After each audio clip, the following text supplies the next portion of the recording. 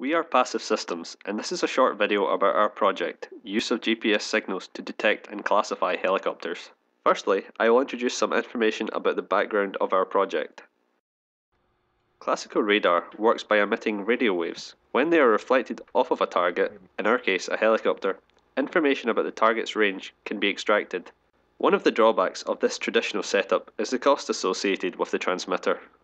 The Global Positioning System, or GPS, is a constellation of 32 satellites constantly orbiting the Earth. We are exploiting the GPS satellites' global presence by using them as transmitters in our bistatic radar configuration.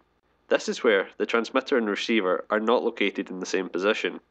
Our configuration is made possible by forward scattering from Babinet's principle, where micro-doppler effects caused by the helicopter's rotor blades can provide information on the type of helicopter.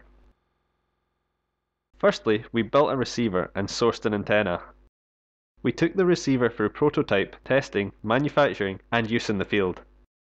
It amplifies, downconverts, and digitizes the L1 GPS band. This is then sent to a computer over high-speed USB where it can be analyzed.